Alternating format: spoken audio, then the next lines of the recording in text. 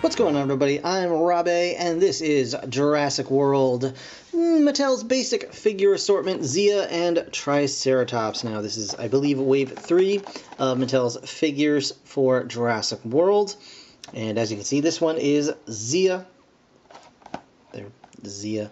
She's got her Fitbit or her watch or whatever. And then you've got a little Triceratops here. It's meant to be a baby Triceratops, but obviously it's pretty much just the little Matchbox scaled Triceratops from the little blind pack figurines or what have you. And she also comes with this medical pack.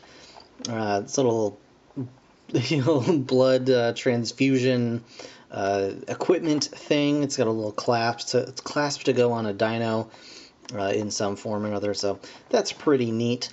It's nice to have more figures of actual characters from the movies. Checking out the back, you can see some of the other figures in this line. You've got Owen in blue. Owen with his little riot gear stuff. Not riot gear stuff, but like just his weird... He's got his little, like, I don't even know what that's supposed to be. Some kind of a stick of doom. And then, of course, the mercenary with the Ankylosaurus, which I've got a review for that coming up real soon. So if it's not up already. Anyway. Yeah, neat. So this figure does retail for $7.99. It is, I believe, as of this recording, available on Target.com, which is where I picked it up.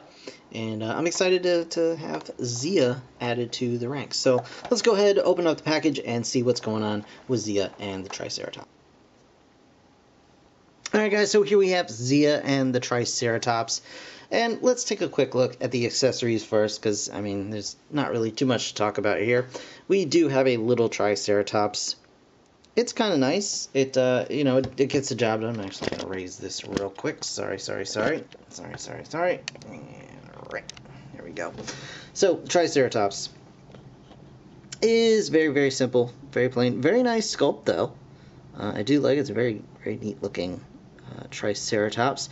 And you do actually get some paint, though it's really, really hard to tell. There is actually some paint on the horns of the Triceratops, but because the paint almost matches the plastic exactly, it's really hard to pick out. So that's kind of a strange thing that they went for that, but it's not bad. And so you do get one, and it does have a teeny tiny little Jurassic Park stamp on its foot, so that's pretty adorable. Then you get this medical kit. So it has this little clasp on it. You can attach it to dinosaur arms, or you could attach it to people, whatever you want to do. It's it's yours. And inside you can open it up and you can see there are some medical supplies molded into the bottom here. Weirdly, I don't know exactly what all this is. Maybe like a pump or something like that. It looks like some syringes, some various bits and bobs, and then of course here we have a couple of blood bags collecting blood from this tube. And yeah, it looks like some more trank darts on the side or something like that. So very, very neat. You do get that. It opens, it closes, and yeah, it does the job pretty darn well. And then of course we have Zia herself. And Zia is a pretty standard Jurassic World human character figure. I don't know that it looks like the actress so much, but it does look enough like the character, if that makes sense. So you get a decent idea. She's got a little dragon shirt on. She's Team Valor, apparently, and her little army jacket. So that's pretty cool. She's also got a stamp on her back, which I didn't notice until now. All right.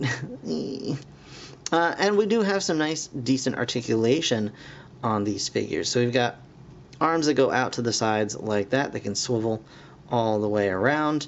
You do have an elbow. You've got an elbow swivel as well.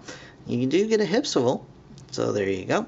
You got some nice range on the hips also, so back and forth, back and forth. You've got a knee joint here. Just be very careful, because when I first pulled this Zia out of the package, her knees were super, super tight, and I was afraid that I was actually going to snap the peg off that holds them in. But thankfully, with just a little gentle, working of the knees, they decided to come loose, and now they're good. They're great. And you do get a swivel at the knee as well. And of course the head is, I believe it's on a ball joint. Maybe not. I don't know. It's hard to tell. The head is on something that gives a little bit more of a range than just a basic swivel. So it's pretty good. And she's also got another stamp right on her butt, which I also didn't notice until just now, which is kind of weird. But she does have her watch, so that's really the important thing.